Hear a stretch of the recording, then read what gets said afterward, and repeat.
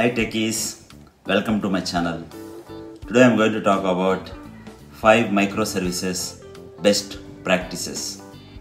The first one is separate databases. Each microservices should have different databases. If one database is down, that microservices will be down. Other microservices work properly. Second one is separate build process.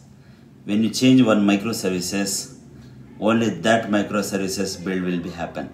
It won't disturb to the other microservices. Third one is single responsibility. Each microservices should have single responsibilities. It should not have multiple responsibilities.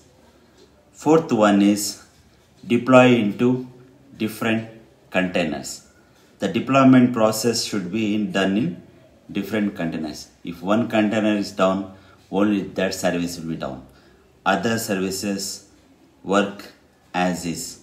Okay?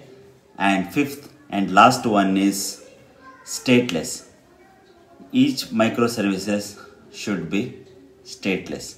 So we should not persist the request and response. Once request is done and response is done, the data should be erased.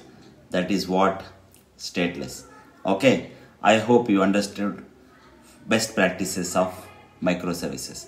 Okay, please like, share, subscribe to my channel.